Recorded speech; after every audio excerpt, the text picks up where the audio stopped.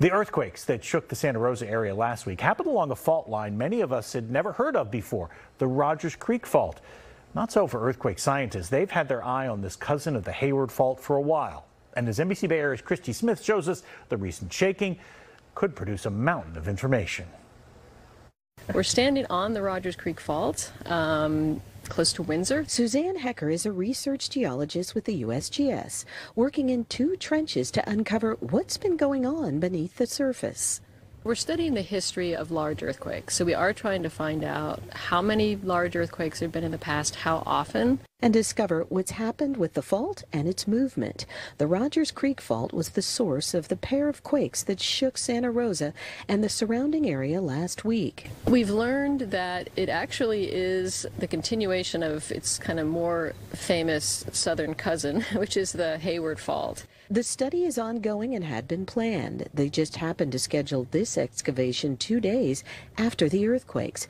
It's a process, creating maps of the trench walls and studying the sediments underground that have been broken by the fault in the past. That's basically what we're looking for, is things that don't make sense unless you've had fault movement to bring them in contact. The thing that jumps out to me is the fact that this is clay-sized material and this is gravel and sand.